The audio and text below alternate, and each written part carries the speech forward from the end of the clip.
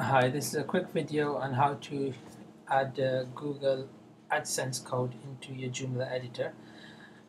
It's quite straightforward. First of all, you've logged into your Joomla account and you've clicked on an article. So for demo purposes, we'll click on this article here.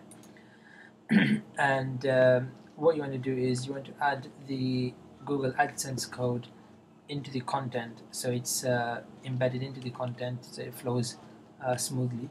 So all you do first of all is click on View Source, which is the button here in the left corner, and you copy the code from where you have it. So on this demo, I've got the code here, so I've copied the code, and halfway through the editor, where you want to position it. So let's say I want to position the code over here, and I want my ads to display here. You just click over there and hit the paste button.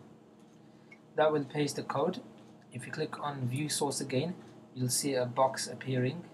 If you've added the box, if you've added the AdWords in a box, and if you're happy with that, you just click on Apply. And if you go to the main website and if you click on the article that you've just applied the code into, and the AdWords should display there. There you go. There's the ad that you've just worked on.